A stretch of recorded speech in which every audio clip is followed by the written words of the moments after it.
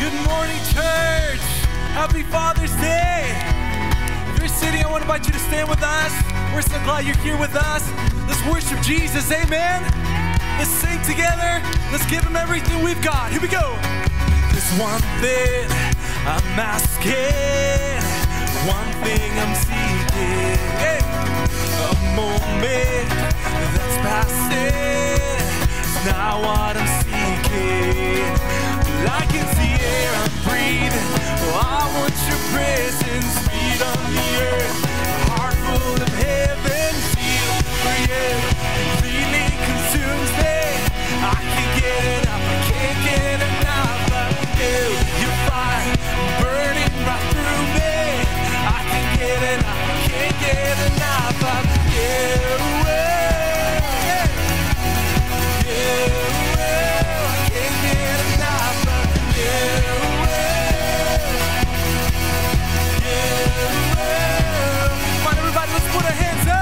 Worship Jesus, yeah. This is a celebration as we celebrate our Father, our Heavenly Father. Let's give him praise, yeah. Here we go, we sing. Oh, I'm after your spirit more than a feeling. Say, I don't need a reason to keep chasing who you are, but I can see air. I want your presence, feet on the earth, heart full of heaven, feel you. Completely consumes me. I can't get enough, I can't get enough of you. Your fire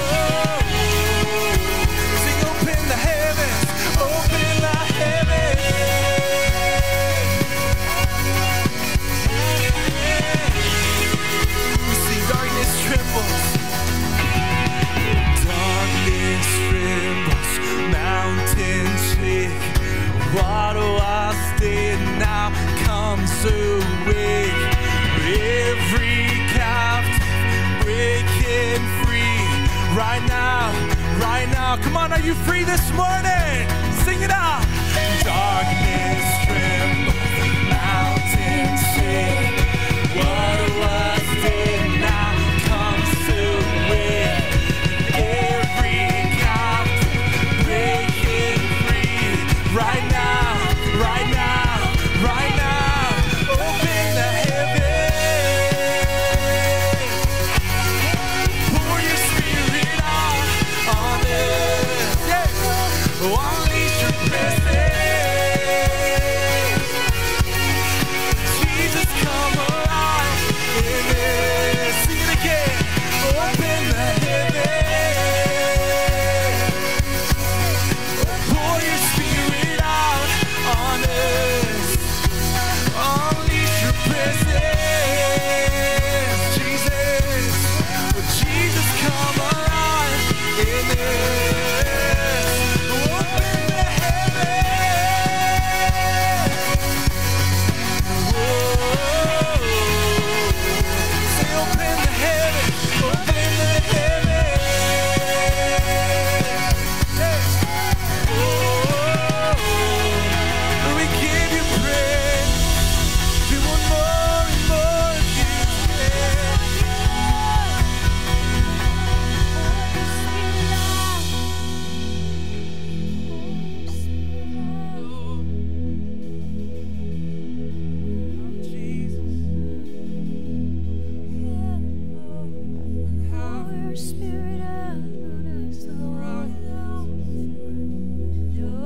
Just want you, Lord.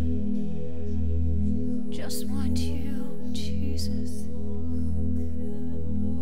Holy Father, just want you.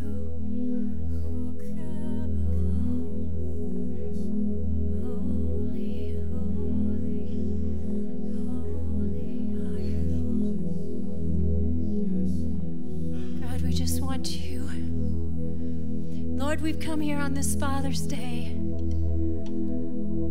God, we've come here as your sons and your daughters. Lord, we just want to honor you. We want to honor you on this Father's Day and every day. So we come before you once again, your people, your children, your sons, your daughters, called by your name. Lord, once again, we surrender to you. We surrender to you. We abandon our will and we yield to our Heavenly Father. God, we ask that you would indeed pour your Spirit out upon us again today. Lord, on this Father's Day, we remember your word. And we remember your promises. And that all of your promises are yes and amen in Christ Jesus. Father, we've come here today as your children, knowing who we are and knowing who you are. That we are sons and daughters of the Most High God. That you have called us to be your representatives upon the earth today. So we look to you again this morning, and Father, our hearts cry out to you. We've come here because we want to meet with you, Lord. So as we worship you and as we cry out to you with one voice, with hearts in one accord, Lord, we bring to your remembrance your promise in Isaiah 4. You said, I will pour water on him who is thirsty. And Lord, we are thirsty. God, this world leaves us dry and thirsty. There's nothing that can satisfy the longings within us except you, your truth, your living water. So we come to you today reminding you of your promise. You said, I will pour water on him who is thirsty, and I will send floods to the dry ground. God, we need those floods of revival today. Come on, just cry out to him. We need floods of refreshing today, Father. We need floods of restoration today, Father. And we're not going anywhere else, God. We're coming to you, to our Heavenly Father, because you said if you, being human beings, the Father give the gift of the Holy Spirit to those who ask. So we're crying out today for a fresh outpouring of your Holy Spirit, God. Refresh every soul here today, according to your word, Lord, because you're the promise giver and you're the promise keeper. You're faithful and true. All right, come on, church, let's lift our voices. And with hearts in one accord, let's make this our prayer to our Heavenly Father today.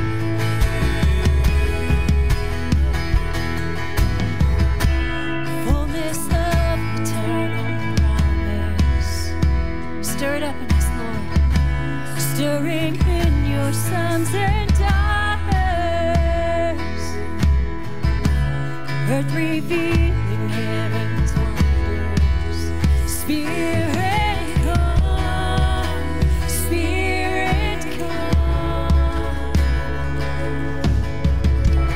What you spoke is now unfolding in our day. And all your children shall behold it. We're gonna see His glory. Dreams awaken in this moment. Spirit come, Spirit come. Pour it out. Let your love run over. Here now. Let your glory fill this house. Pour it out. Let your love run over. Here now. Let your glory fill this house. Let your glory fall. Now the world awaits your presence. And this power is within us. Holy Spirit power, we will rise to be your witness. Spirit come, Spirit come, Spirit come, Spirit come. Pour it out. Let your love run over. Here now. Let your glory fill this house. Pour it out. Let your love run over. Here now. Let your glory fill this house.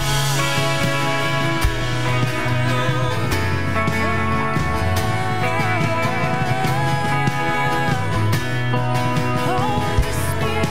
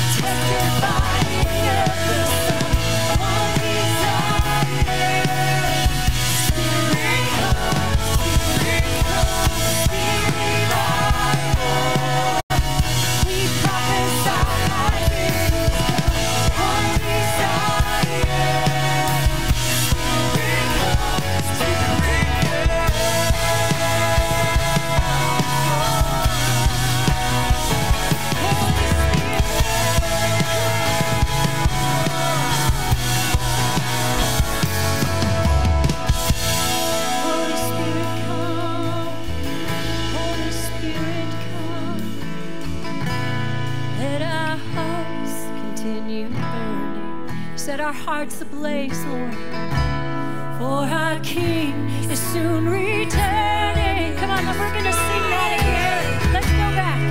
I want to sing that again. Oh, He's coming again, church. He's coming again. We want to be ready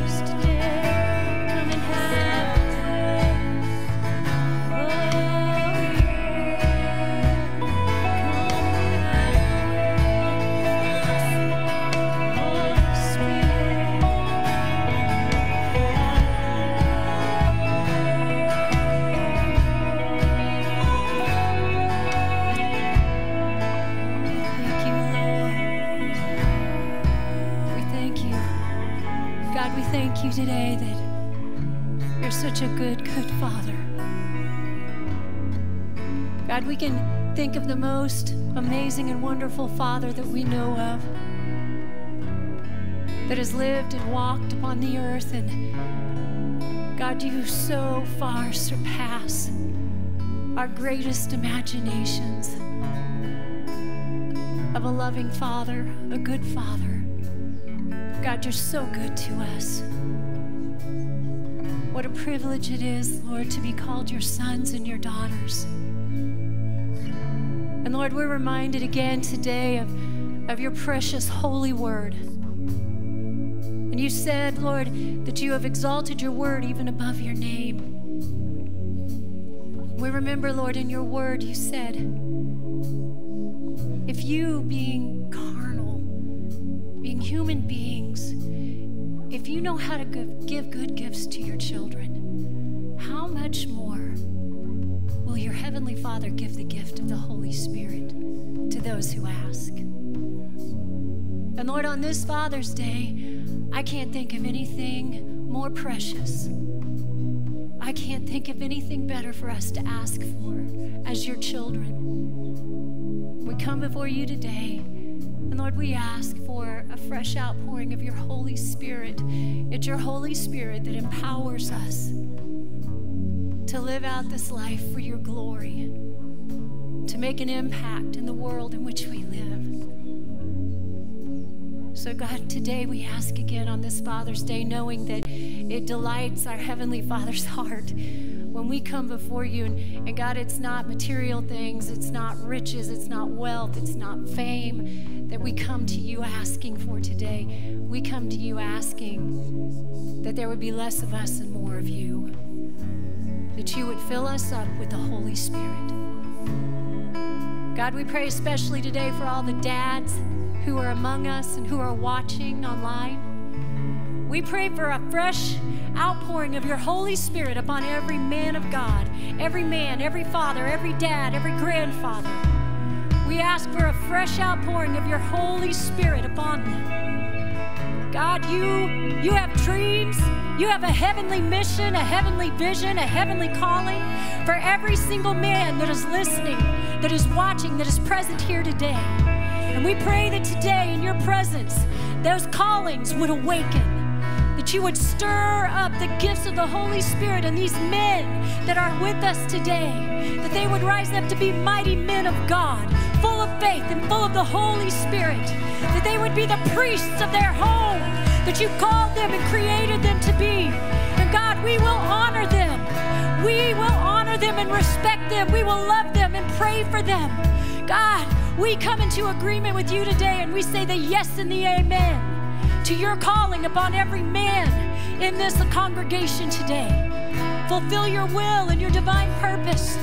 God, we ask that you would set every heart, the heart of every man in this room today, and those watching online, set their hearts ablaze with a holy passion for Jesus and for the kingdom of God.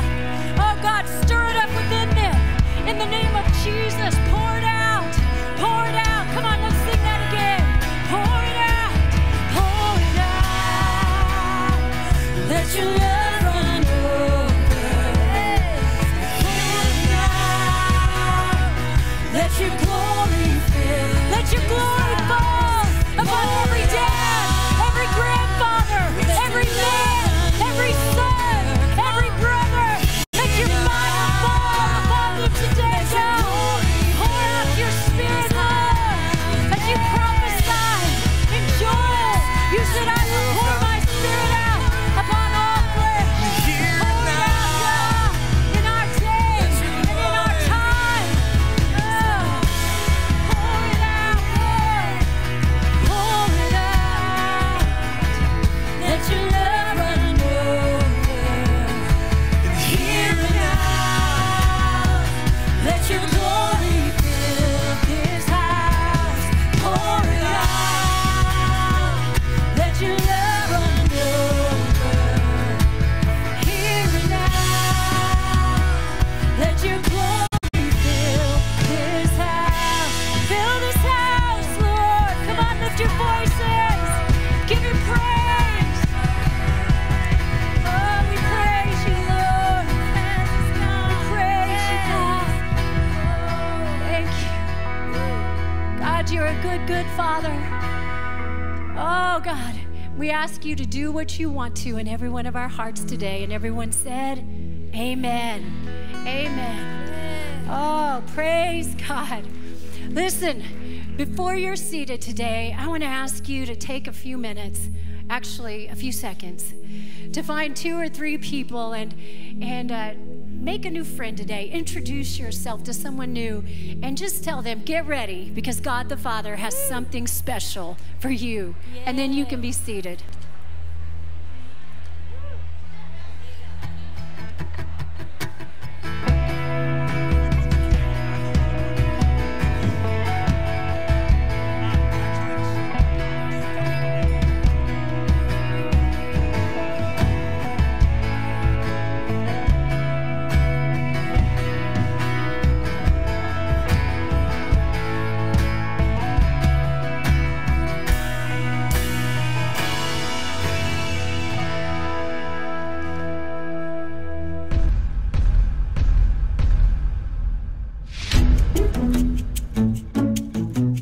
I don't care how late you stay out.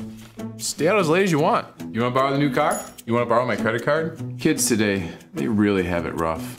I have no idea where we are or where we're going.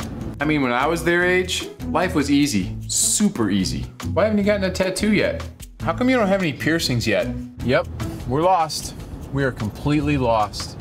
Ooh, sports. Just do whatever the mechanic says to do. Vehicle maintenance is completely overrated. Look, whatever the mechanic is asking, just pay him. Pay him whatever he wants. I wish they had soap operas at night. I like that boy. You should date him. You should date him immediately. Well, what about the creepy guy with the motorcycle? He's cute. Yeah, sure. Spring break in Tahiti sounds fun. Hey, make sure you get all your video games done before you start your homework. You don't have to pass all your classes. What? You have a project due tomorrow and you've known about it for 4 weeks and you haven't started yet? Sweet! Doesn't anybody want to know if we're there yet? Remember, if you need anything between midnight and 4 a.m., please come wake me up. Hey, I'm on the phone. Could you bring the baby over and let him climb all over me?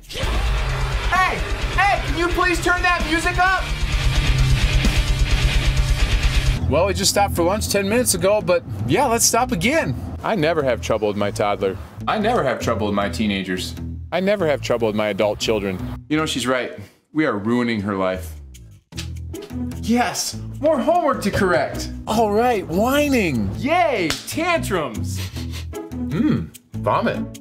We just really need to spoil these kids more. Sorry, buddy. I don't know any good jokes at all. You're 16. You pretty much know everything now. I think 18's a great age to get married. Okay, remember, make sure you turn on all the lights before you leave the house. Hey, could you leave the front door open for a couple hours? Thanks.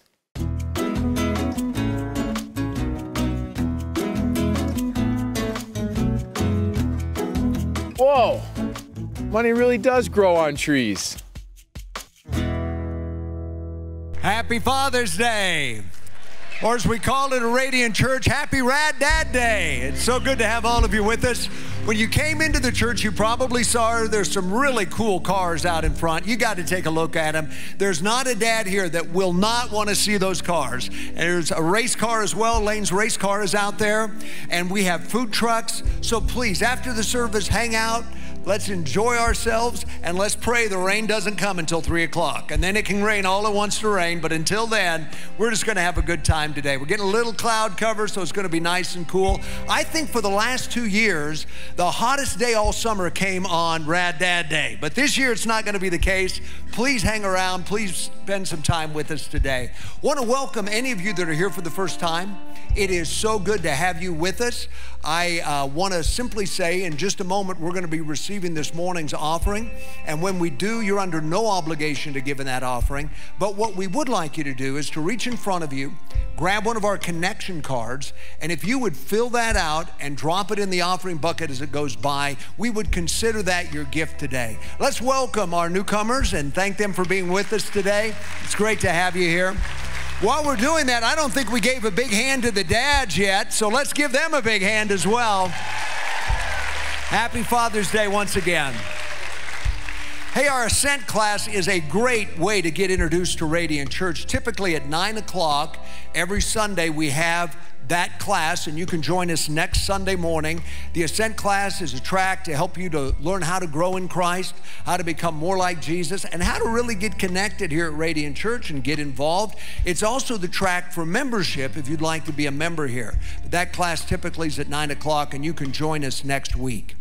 I'm going to ask the ushers to come at this time. We're going to receive our weekend tithes and offerings, and it is such a blessing, such a joy to be able to give back to God a little bit of what He's given us, and to be part of a church where so many great things are happening. You know, we have outreaches that happen at all 3 of our campuses, and those watching online may not know this, but we have a campus up in Woodland Park. We have a campus in the north part of Colorado Springs at Research and Powers, and then we have this campus at Maysland. And we had an outreach going on at our Woodland Park campus this weekend, really neat. They do this on a regular basis because there's a farmer's market that meets right across the street. So they set up a booth with a sign that says free prayer. And they have people come over for prayer. We give them bottles of water and coffee. Well, yesterday, it was really neat what happened. Some of those who came for the farmer's market came across and said, you guys prayed for me last year and miracles happened. And they shared several testimonies of miracles that happened through the prayers of the people there at the farmer's market. And there's a lot of stories, but let me just give you one. One story, the person came up and said, you guys are amazing. You prayed for all kinds of things that there's no way you could have known, and those prayers were answered. You guys are like psychics. And they said, oh, no, we're not psychics. We just know the Holy Spirit. And the Holy Spirit spoke to us, and God the Father answered your prayers through the name of Jesus. And so they got all excited and said, pray for us again. They prayed again, and they said, are you sure you're not psychics? That's amazing. But then they had to go through the whole thing again. This was the Holy Spirit at work, and God is working through Radiant Church. And I'm so glad you're a part of it. And one way we're a part of it is through our giving. So let's prepare to receive our offerings today. Heavenly Father, we thank you for your goodness toward us. We thank you on this Father's Day for every father here. We pray for your grace, your hand of blessing upon them, all the sacrifices they've made to raise children. Lord, I pray that you would reward them many times over. And Lord, we acknowledge that you are our Heavenly Father. You're not a neglectful Father, you're not an abusive Father, but you're a good Father. You are a reflection on us. The very best fathers are nothing like who you are. And so, Lord, we thank you that you are the perfect Father, that you're a good Father, that you're a Father that cares about us and wants to meet us where we're at and have a relationship with us. And Father, we thank you for Layne as he comes to share with us about the relationship we can have with you. We ask for your hand of anointing and blessing to be upon us, that we would receive the word of God today with joyful hearts and grateful hearts, and our lives would be changed by it. And now, Father, we receive this offering, and we thank you for the opportunity to give, that we give not grudgingly or out of any necessity, but we give because you love a cheerful giver. And we give to the glory of God in Jesus' name, amen. The 2017 Pikes Peak Hill Climb threw a lot at us. The year before, in 2016, it was like everything went our way. Being able to set my personal best time with a 9:53, breaking the 10-minute barrier, winning the Pikes Peak Open Division. It was just awesome. And then 2017 comes around and we're expecting more of the same, and yet the absolute opposite happened from the very first day of practice. The car struggled. We had a really bad vibration right away in the first run, and that was a first indication of what the entire week would be like. We came into race day with high hopes because we knew we had finally fixed the car. We knew our problems were solved. Even without practice, you know, after racing Pikes Peak 24 years, I felt confident in my abilities to push the car. And so we took the green flag. After overcoming everything, I was putting in a great run, felt very good about the run. We had slower cars ahead of us, and literally about mile 10, one of those cars broke down in the road. I got a red flag, had to turn around and go all the way back down 10 miles down the mountain. And then we had to fuel the car up, take on our second green flag after the Geico team did a phenomenal job. And we make it 3 miles, and one of the slower cars ahead of us had an accident, and I got another red flag, had to turn around, drive 3 miles back down the mountain. And the team did a great job again, going over the car, getting it fueled up. Took my third green flag. Even though I had a clean road, I get to Devil's Playground in the W section of the mountain, and the clouds are rolling in. So I'm like, oh my goodness, now I'm gonna have fog after the week we've had, and after 2 red flags, and yet, fortunately, the fog wasn't that thick where I couldn't see the road. So I was able to continue at full speed, but the road was very cool, if not cold, and so it was very slippery. So we weren't able to best our 9:53. I was still hopeful after I finished that we would break the 10-minute barrier, and that didn't even happen as we ran a 10 flat. That was really kind of what could have been expected after a week like that. Here comes the 2018 Pikes Peak Hill Climb, and I'm as excited as ever because it's my 25th year racing up Pikes Peak, overcoming all the problems we had last year and the 2 red flags. I am really anxious to get the Geico Chevy back to Pikes Peak. We're making some serious changes to the car to make it faster, and we're not just going for the win, we're gonna try to get the Pikes Peak Open record, and really looking forward to a great race in 2018.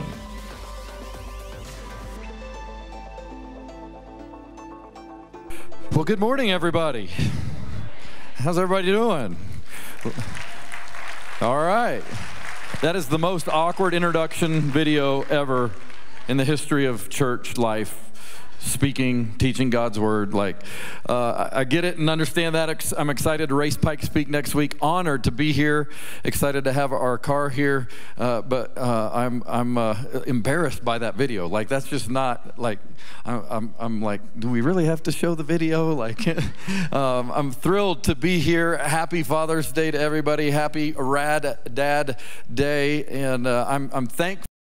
Many years ago, got to meet your pastor at a church in San Diego for a pastor's conference. We became friends, and this is my 3rd time here with you guys at Radiant, and it's just a huge, huge honor. And I think because it is Father's Day, I think you have an amazing father of the house in your pastor, and I think we should honor Pastor Todd. And you're a great dad to his children, but he's a great dad to this house and this church, and so it's an honor. for me to be here. We're going to study God's Word together. That's the real reason I'm here. And we're going to go to a great dad story in Luke chapter 15. But before we do that, I just wanted to kind of give you a little framework as to why, as a race car driver, speaking at church, like what in the world is going on. I actually grew up here in Colorado Springs, born and raised here, grew up a mile and a half from here on South Carefree. Like we could just go ahead and walk to my house from here. So this is literally my stomping grounds, where I was raised. I lived in Village 7 until I was almost 16 years old, when we moved to the south side of town, down off of Highway 115. And then my junior year of high school, just got radically on fire for Jesus at a youth ministry when I met my youth pastor. His name is Chris Hodges, and so he was my youth pastor all throughout high school, and then my early 20s. Then he moved from Colorado Springs back to his home church of at Bethany World Prayer Center in Baton Rouge, Louisiana. But I stayed close to him for many, many years. And then about 7 years later, he was going to go plant a brand new church in Birmingham, Alabama, and shared that story with my wife and I. And we felt called to leave Colorado Springs 17 years ago to help Pastor Chris Hodges start Church of the Highlands, which is a miracle story, absolutely miracle for us to be there and be a part of Church of the Highlands from the last 17 years, starting in a high school. We were in a high school for 6.5 years. We didn't have any facilities of our own, and now 17 years later, we have 17 locations, 9 of which are in high schools. We still have church in different cities in high schools, and are now the second largest church in America. It's a miracle. Church of the Highlands is a miracle. God's moved in a great way. And so I've been a pastor there for 17 years, but I'm from here and grew up here. And so I'm just so excited to be home and to get to do my day job, if you will, back in my hometown. Want to introduce and say Happy Father's Day to my dad, who is actually here. Dad, I love you. I appreciate you, and am thrilled to keep racing with you. And he's been working on my car and preparing it for years, even when he was racing. He holds the record of 40 years racing on Pikes Peak. Nobody else is even close to that. Yep. And it's pretty awesome. He retired in 2014 on his 40th run, and in the car that you've just watched on video, we blew the engine on Friday. So the car that is out there is not repairable in the time needed to race it next weekend. And so my dad has pulled his car out of retirement, and I'm going to race his car up Pikes Peak. So that's pretty cool. It's pretty cool. We're going to have a great week.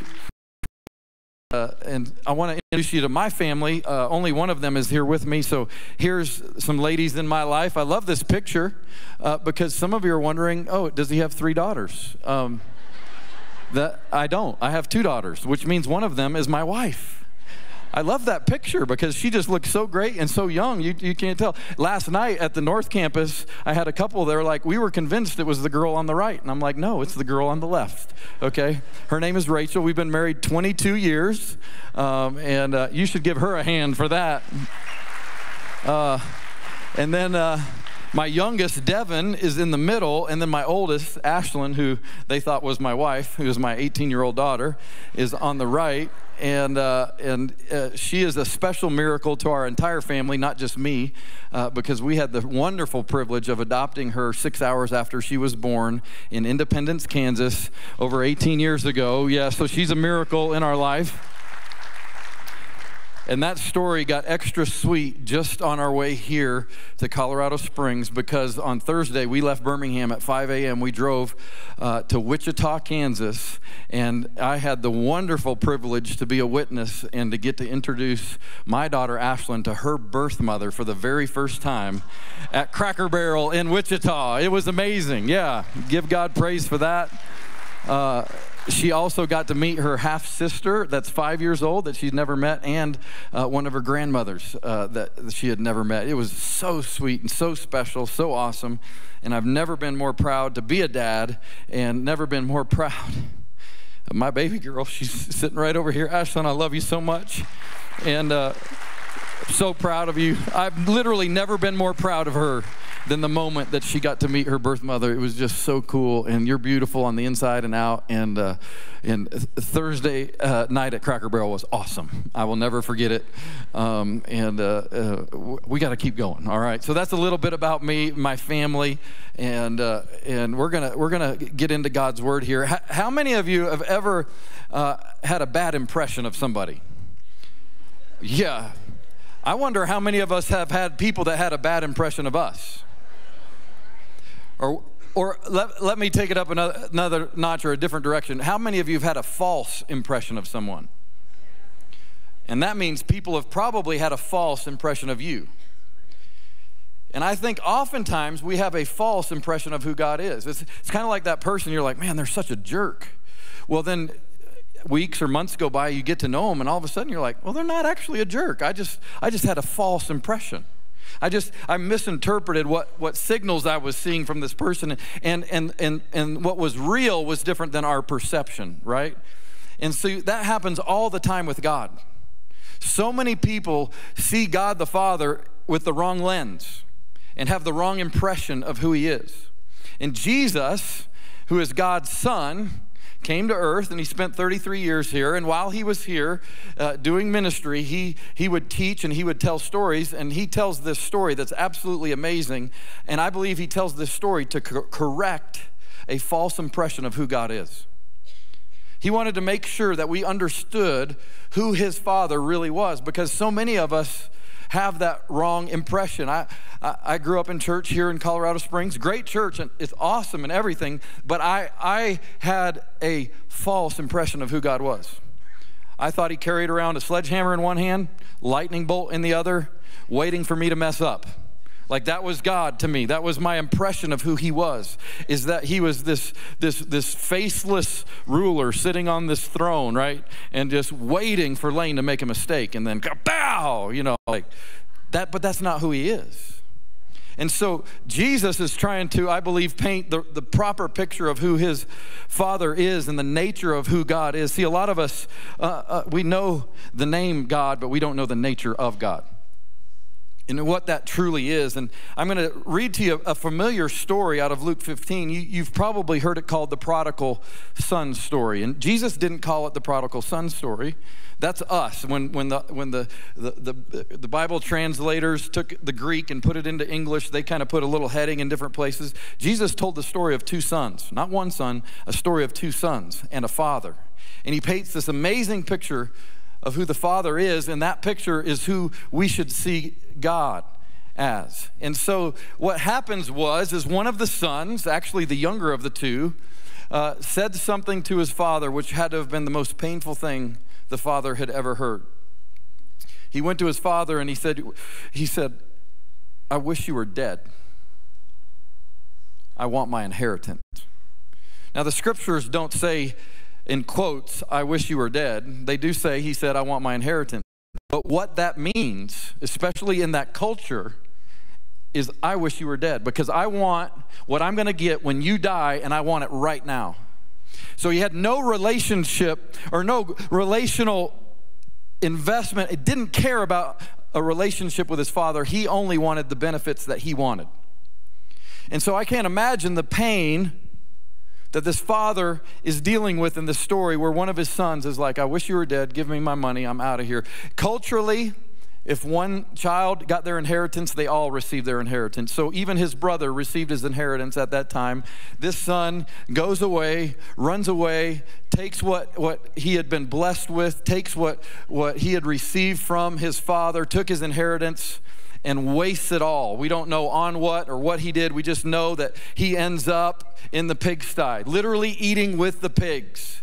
And he comes to the realization like, wow, the people that serve my dad, the people that work for my dad are better off than I am. Maybe, I know that I'm no longer his son, but maybe he will allow me to come work with the servants, and it's better than this. And so he's probably rehearsing some type of statement, or how he's going to apologize to his dad and ask to be brought back into the family so he can just survive. And that's where we pick up this story in verse 20 of Luke chapter 15. Now, remember, we want to see who the nature of God is here. So he returned home. This is the son who had left. he returned home to his father. And while he was still a long way off, his father saw him coming. I love this right here. See, God is always looking for you. He is always looking for you to come home. He is always longing for relationship, filled with love and compassion, not a sledgehammer and a lightning bolt. See, different perception of who God is, okay? He ran to his own son, embraced him, and kissed him. His son said to him, "Father, I have sinned against both heaven and you. I am no longer worthy to be called your son." But his father said to the servants, "Quick, bring the finest robe in the house and put it on him. Get a ring for his finger and sandals for his feet, and kill the calf we've been fattening. We must celebrate with a feast." Everybody say celebrate. "For this son of mine was dead and has now returned to life." Everybody say life. "He was lost, but now he is found." So the party began. So here, the nature of our God is to celebrate when his son is in relationship with him. Not to bring discipline and correction and not to make his life miserable. "Oh, you took your inheritance, you blew your inheritance, I'm gonna make you pay for that. Yeah, you better go work in the fields, you better go work with the servants, you better pay it back." No, it was none of that. It was a celebration, a big celebration. That's the nature of our God. See, Jesus in Luke 15, this isn't the only story he told. He told a few stories in Luke 15. You have to know about the audience and who he's speaking to. See, he was speaking to people who had no relationship with God, and he was also speaking to the religious leaders. So in his audience represented both sons, those who are in church, those who haven't gone off and blown their inheritance, and those who are far from God. And Jesus is trying to explain to them, this story is not just about the one son, but it's also about the other. And so we pick it up in verse 25. "Meanwhile, the older son was in the field working." That's very interesting. See, he's doing the right thing. "When he returned home, he heard music and dancing in the house, and he asked one of the servants what was going on. 'Your brother is back,' he was told. 'Your father has killed the fattened calf. We are celebrating because of his safe return.' The older brother was angry and wouldn't go in. His father came out and begged him." Here, get this. See, the father was looking for the lost son and ran out to hug him. The father still pursues the son who stayed home and came out to talk to him. The Father wants relationship with those who are here and those who are far away. That's the nature of who he is. But he replied, "All these years I have slaved for you and never once refused to do a single thing you told me to do. And in all that time, you never gave me even one goat for a feast with my friends." You can just hear his attitude. Nyeh. "Yet when this son of yours comes back," very interesting. He didn't call him my brother. See, so even the son who stayed home had broken relationships. Didn't even call him his own brother. He's not happy to see him. All he cares about is what was in it for him. He received his inheritance early because of his brother, yet he still won't even acknowledge that's his brother. Broken relationship with the father and with the brother. And this is quite interesting right here. See, he came back after squandering your money on prostitutes, and you celebrate by killing the fattened calf. You read the story, Jesus never said he squandered his money on prostitutes. But here's what happens. Religious people will always assume the worst of people far from God. They will be critical of those who are not in church, who are not doing the right thing, who are not acting the right way. So this brother is judgmental of his other brother, and the father was not judgmental. The father was gracious and compassionate. See, it's a different lens. And the son who stayed home was just like the Pharisees and the Sadducees, the religious leaders, actually my crowd. I'm a pastor, I'm one of them. I go to a lot of Church of the Highlands, 17 campuses. Some of them have up to 6 services on a weekend, 5 on Sunday, 1 on Monday. I go to a lot of services. I could end up being the brother who stayed home, who doesn't realize the nature of who God is. Maybe that's you. Maybe you're like, well, I haven't ever squandered everything. I've done the right things. I go to church. I pray. I read my Bible. I am working out everything I can work out to live right. And yet we could be out of relationship, because that's not what God is looking for. Verse 31, his father said to him, you could just hear the compassion. His heart is just broken. Now he has a son that's been home that he realizes has been lost all along. Look, dear son, you have always stayed by me, and everything I have is yours. We had to celebrate this happy day, for your brother was dead and has come back to life. He was lost, but now he has found. And so, what are the things that break relationship with God and with people? I want to share with you some enemies of relationship that I see in this story, some things that hurt the relationship of the son who stayed home. That's what I'm talking about. If you're lost today, if you're far from God, if you've never given Jesus your life, you've already seen the beautiful God that loves you and wants you to come home. For those of you that are here, and maybe the son that has been here, in church, in the right place, doing the right things, but maybe the relationship is broken. Why is that? Here's some of the enemies. Number one, it could be prosperity. You might say, Layne, I'm not very prosperous.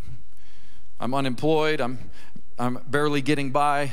I understand that some of us in the room might have some tough times that we're in right now, but basically, if you're in America and you're an American, you are prosperous by the world standards. And for the most part, I don't know everybody's story, but most of us in here are very prosperous.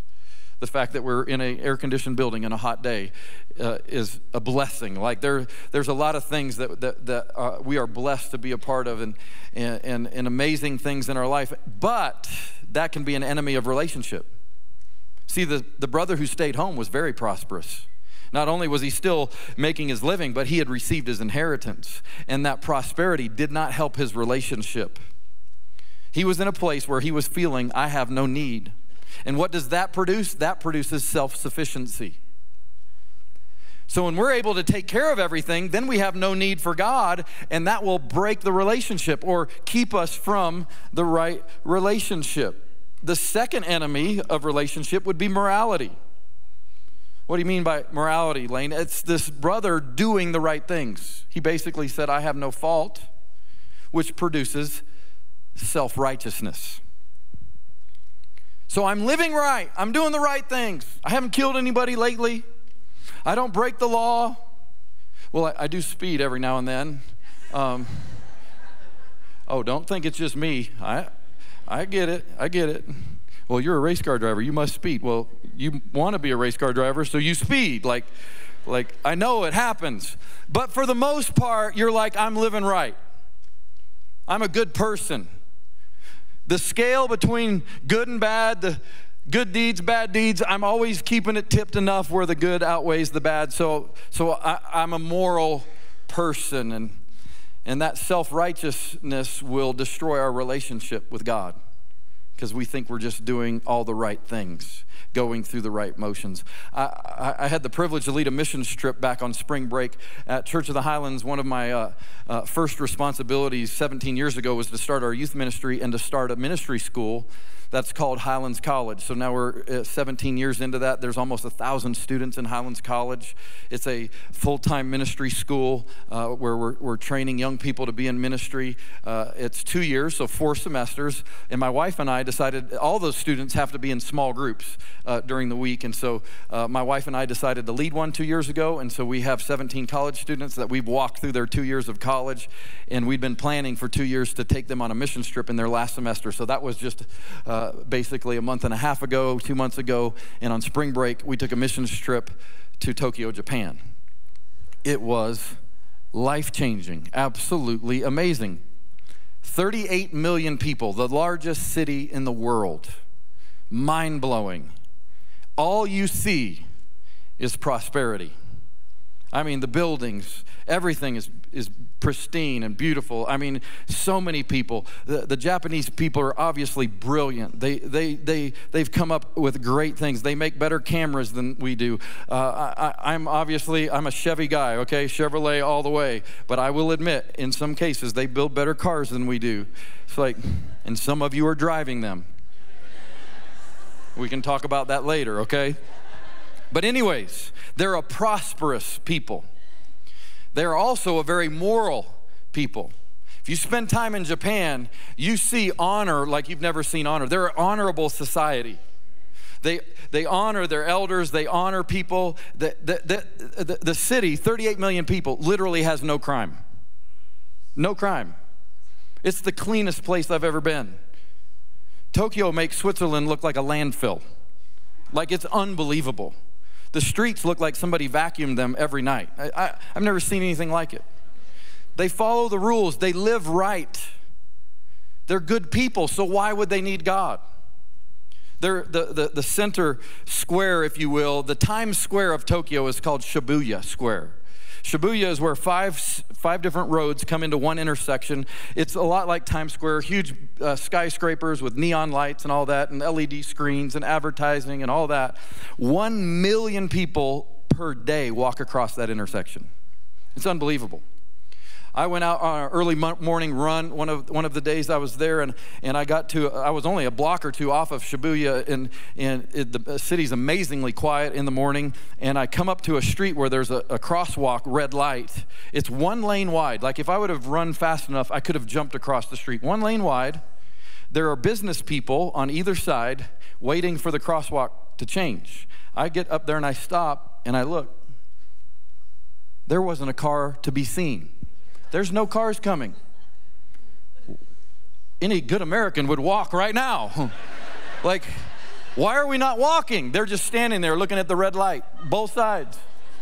So I'm like, I'm going, and then I realized, wait a minute, I might go to jail.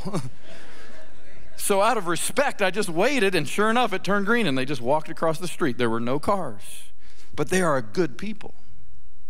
Prosperity, morality, highest suicide rate in the world.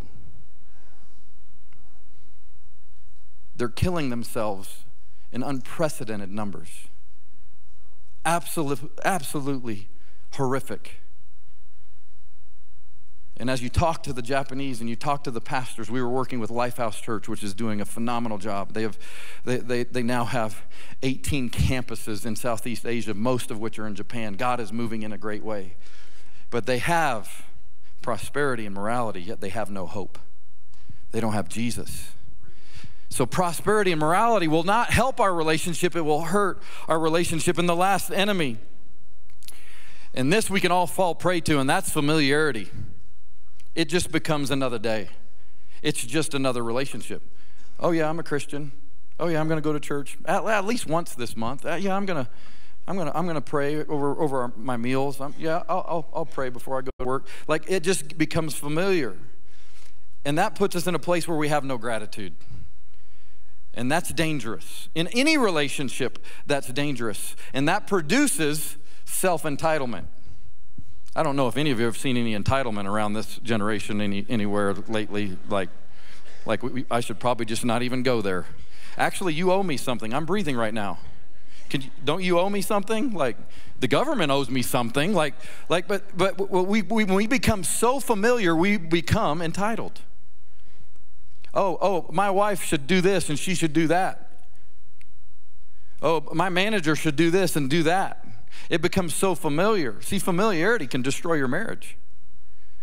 It can destroy any relationship, not just your relationship with God. These are enemies of relationship, and I want to make sure I'm in a place of right relationship. How can we get to right relationship? Because right location doesn't guarantee right relationship. Just because you're at church doesn't mean you're in right relationship with Jesus. Just because I go home doesn't mean I'm in right relationship with my daughters or my wife. Location has nothing to do with it.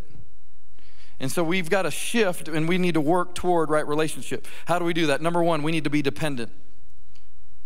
where we're in a place where I say, I need you, God. This produces the opposite of self-sufficiency. I can't do it on my own, God. I need you. I need to be Spirit empowered. John 15:5, yes, I am the vine, you are the branches. Those who remain in me and I in them will produce much fruit, for apart from me, you can do nothing. But a lot of us are like, I got this. We just go to work for another day. I got this. I don't need God at work. I've been doing this for 20 years. I'm good at it. I'm fine. Oh, I've been married for 22 years. I got this. I'm fine. I've been a parent for 18 years. I got this. I'm fine. Whatever it is, no, we have to be dependent on God. Therefore, I need to declare my need for God even when I feel I don't need God. That's a decision that we can make every single day. That's a decision that I need to make every single day. Number two, we need to be repentant. That's saying, you know what, God, I turn toward you. That is the opposite of self-righteous. It is Jesus-centered. Repent only means to turn. It's not a hard word. It's not a tough word. It's just a turn. I want to go this way. I want to do my thing. I want to be what Layne wants to be. And repent is just, Jesus, where do you want me to be? What do you want me to go? Where do you want me to go? Who do you want me to become? And I know this about the nature of our God. God's perfect will for your life is exactly what you would choose if you could see the future. So you think that if you have a misperception of who God is, you think his will is miserable. Honestly, when he called us to Alabama, I was like, oh, Lord, I'm in Colorado Springs. I'm in paradise. Alabama? I mean, he might as well have been calling me to South Sudan. It's like I was freaked out. But now that I'm in the future, 17 years later, I'm so thankful. I've loved Alabama every day that I've been there. That's supernatural. That's what God does. His will for you is what you would choose. So to repent is not a negative thing. It is not a painful thing. It is just aligning ourselves with Jesus, just centering ourselves on Jesus. And what happens then is the end result will be his will happening in our life, which is a beautiful thing. Joel, the prophet, says this in chapter 2, 12 through 13. Even now declares the Lord, return to me with all your heart and with fasting and weeping and mourning. Rend your heart and not your garments. All he cares about is what's on the inside. Return to the Lord your God, for he is gracious and compassionate. That's his nature. That's his nature. Slow to anger. His nature. Abounding in love. His nature. And he relents from sending calamity. I will turn my heart toward Jesus. Number three, the way we're going to get there is we have got to be thankful. Because if we are prosperous and if we become self-entitled, if we become self-righteous, we will lose our gratitude toward God. And that is a place of I love you, which produces the opposite of self-centered, and that is Father-focused. God, I'm going to be focused on you, and I'm going to love you for this reason. So why do we love God? Oh, he saved me from hell. Why do we love God? Oh, I prayed with one of the prayer team after a service, and I got that job. Or had my best friend pray with me, and I got that promotion. Are you loving God for those reasons, for what you feel are the benefits that he's given you? 1 John 4:19 says, we love for this reason, because he first loved us. That's why. That's why we love God. Therefore, let everything that has breath praise the Lord. So I need to be in a place where I'm more thankful for the relationship than I am for the results. Because that is the right place of relationship. So God, I don't care if you answer another prayer. I don't care if I don't get that job.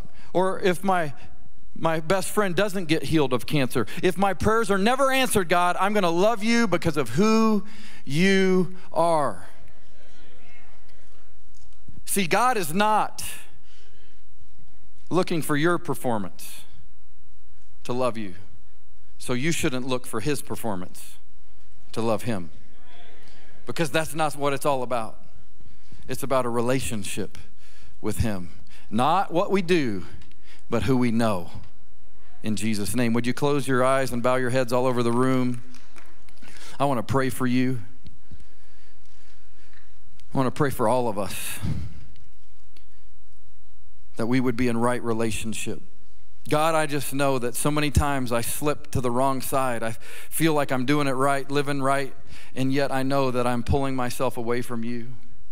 And God, I just pray for every person here that we wouldn't let the enemies of relationships separate us from you, but we would combat them, Lord God, with this a heart of gratitude and love for you. God, that we would be dependent upon you, Lord, and we would live repentant lives, that we would always turn toward you and away from our own desires. And God, I thank you for your amazing nature.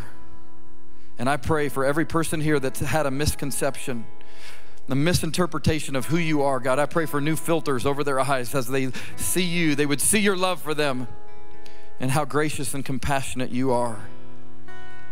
And God, we thank you that you desire relationship with us. Thank you that you're looking for those to come home that need to come home, and that you love those that are home that have been separated from you relationally. Thank you that you love us. Thank you that you love us first. In Jesus' name. If you would, keep your heads bowed and your eyes closed. I want to pray for those people that are here today that know you're not in right relationship with Jesus. You might be the son that's been in church. You've been going through the motions. You've been throwing up prayers here and there. You believe in God, but you don't know him. You don't have a life-giving relationship with Jesus. And there might be those here today that they remember what it was like to have that relationship, but just over time, the enemies of relationship have separated you from God. And like a long-lost friend, an old high school buddy you just haven't talked to in years, you know that you need to come back to Jesus. So whether you need to come to him for the first time or whether you need to come back to him, I want to pray for you right where you are. I'm not going to call anyone out. I'm not going to call you forward. I'm not going to embarrass you in any way. I'm just going to pray for you right where you're seated. But if you'd say, Layne, that's me. I want right relationship with Jesus today. On the count of 3, I'm just going to ask you to raise your hand. No one's looking around.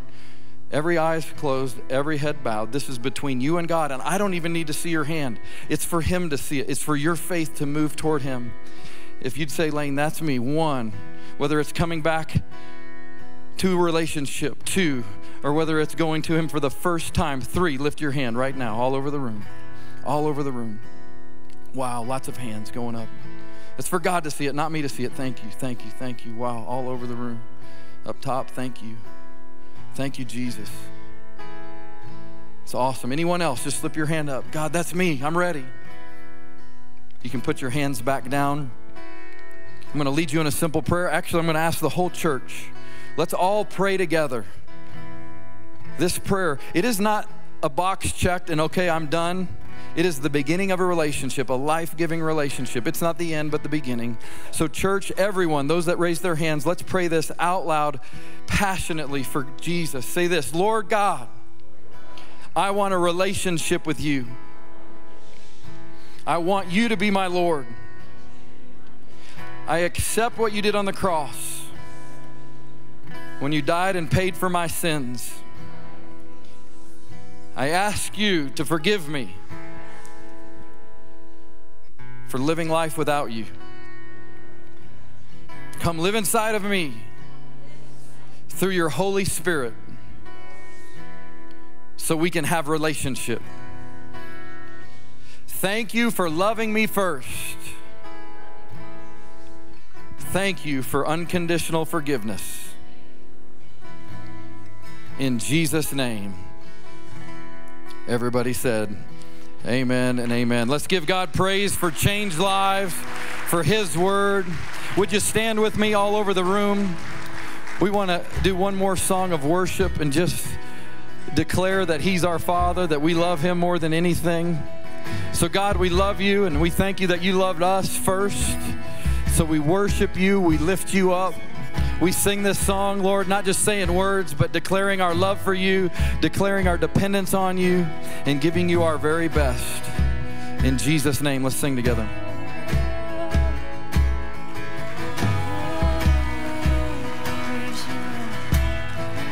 Let's sing this out one more time. Pour it out, let your love run over, here and now. Let your glory fill this house. Pour it out. Let your love run over here and now. Let your glory fill this house. Pour it out. Oh, let your love run over here and now. Let your glory fill this house. Pour it out. Let your love run over here and now. Let your glory fill this house.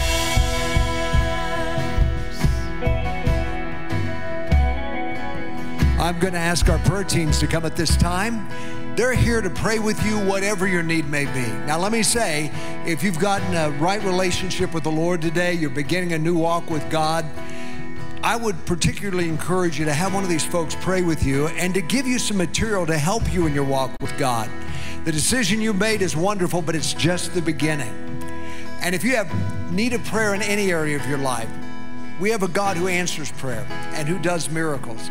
I'm going to come down here to pray with those who have a need, and our prayer team members are people who have great faith in what God can do through prayer. So if you need prayer, please come. Otherwise, please take advantage of what's going on around the campus. Out front, we have some really neat cars, and the food smells amazing.